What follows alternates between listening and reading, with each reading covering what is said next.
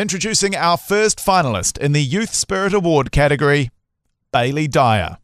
Hi, I'm Baylee Dyer, and the work I've been doing in the community is a dress initiative where I've got past students and current students to donate in their ball dresses to be lent out to students to use for the ball to take out that financial pressure.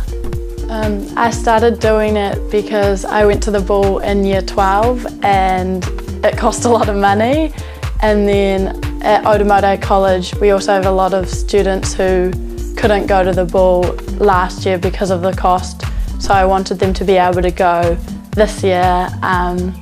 So I really just started it to take that pressure off the cost of ball dresses and the ball assault. Yeah.